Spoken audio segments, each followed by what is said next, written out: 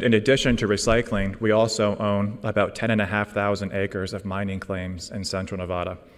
This really has a lithium-bearing surface sedimentary claystone type deposit that hasn't been commercialized to date. So while many people will try to apply conventional flow sheets to these systems, we instead started from scratch and do not use conventional flow sheets for this, and have developed first-of-kind processes for how we can liberate lithium from these lithium-bearing materials, how we can then go through our purification train, and then go into our final steps of creating a cathode-grade lithium hydroxide. So we proved this out at bench scale. We worked with DuPont to really help manufacture our media and a lot of the equipment that we use in this process. And then about a year ago, we also applied to a different Department of Energy program, to the Advanced Manufacturing Office, called the Critical Materials Innovation Program.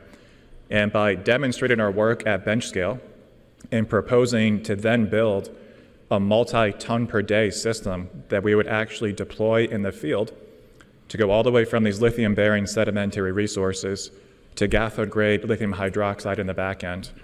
And after about a half year of validation with Department of Energy, we were able to win this award as well. So this is a $4.5 million grant to now build this multi-ton per day system.